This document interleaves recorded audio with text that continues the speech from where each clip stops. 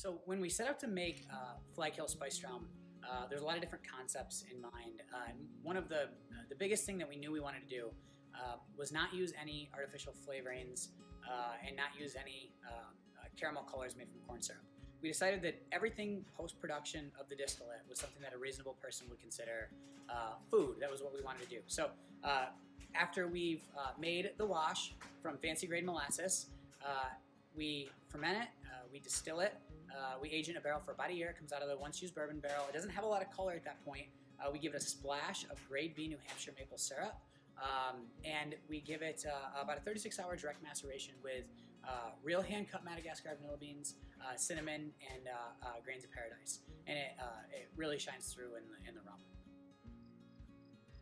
On the nose, it's very, very obvious that we use a ridiculous amount of vanilla beans. It's intensely vanilla, and there's a little bit of cinnamon there. And then at the first taste, there's kind of a weightiness to it that's very similar to traditional spiced rum. Something that's a little bit different is you can definitely taste the rum, the base rum. We really worked hard to make sure that kind of shined through the product, and it wasn't just washed out by spices that we were adding post-production of the distillate.